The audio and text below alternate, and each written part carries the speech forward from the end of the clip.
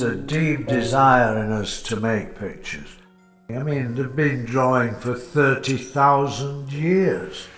The teaching of drawing is teaching people to look.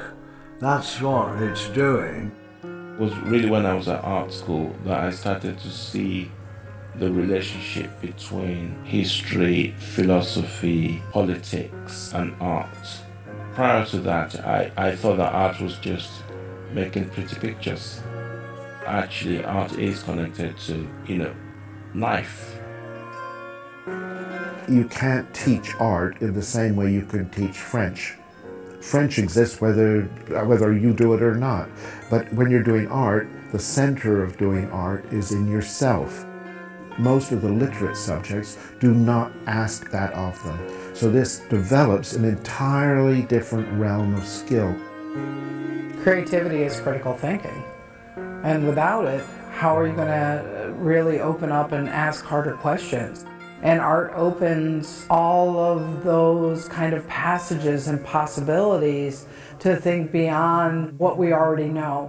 In a child's education, that doors need to be open to other universes, other modes of thinking. And art is a non-prescribed, dangerous world full of possibility. And I think that's a vital space for children to have in the formative years of their education.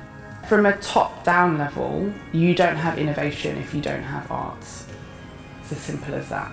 It doesn't matter if you're going to study history or geography or science, you still need to be creative, because the people who are the outliers in those fields are the most creative people. To have art in schools be eroded, which is happening at the moment, is disastrous for Britain, I think, because our best industry is the creative industry. Art and cultural production is at the very center of what makes a society what it is.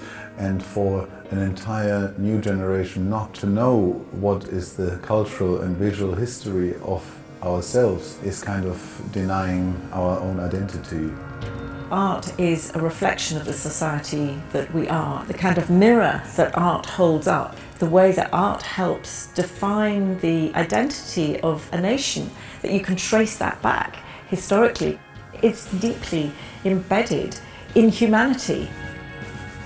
What art education does to people who are not going to be artists is giving them the opportunity to build certain aspect of themselves that otherwise will be either ignored, undeveloped, or repressed. It's all about kids finding out who they are, and they're all different. That you can be whatever you want to be is something that art certainly taught me. It can access a part of your brain, body, spirit, mind that nothing else can. Nothing is more stimulating, exciting, consoling than looking at a brilliant painting. Art in schools shouldn't be sidelined. I think it should be right there, right up in the front, because I think art teaches you to deal with the world around you. It's the oxygen that actually makes all the other subjects breathe. There's a great quote by John Ruskin: art shows us what it is to be human. And really that's why art should be on the curriculum.